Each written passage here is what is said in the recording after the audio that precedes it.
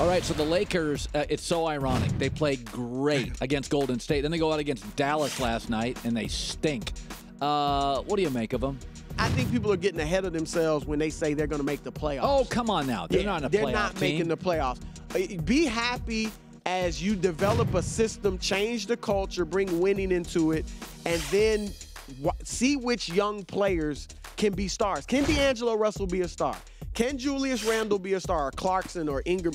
That's what this year is about in establishing that culture, and I think Luke's doing it. So I love where they're headed. Tony Romo, they have cleared him to practice and may activate Tony Romo against the Steelers. I know you love Dak Prescott, and he has been very impressive, but you do realize Marcus Mariota, Jameis Winston, Blake Bortles have more touchdown passes. Tony Romo would be unbeaten with this team. It just feels like this Cowboys team has kind of turned the page. And Romo, to a man, he's never going to say anything that's wrong. But you got to think in his heart of hearts, he's wondering, if I'm in here, do we beat the Giants week 1, 35-10, and just roll? You can't live in hypotheticals.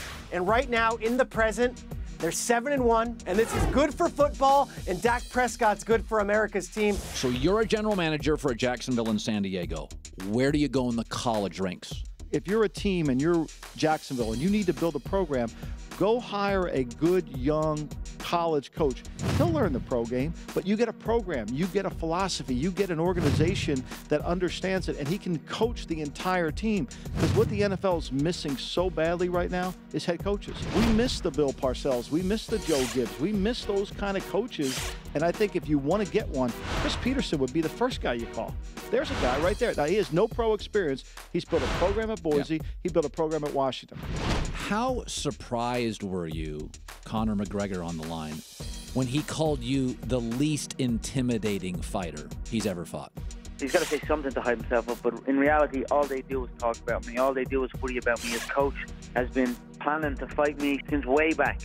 So he can say what he wants, but when we came face to face, when we came face to face originally, he stood on his tippy toes. He had a weird reaction, started making these funny faces, tilting his head side to side. It was a reaction. You know, you can't hide these reactions. In that moment, in that pressure moment, when the fans and everyone's there, you cannot fake these moments. You can't hide them.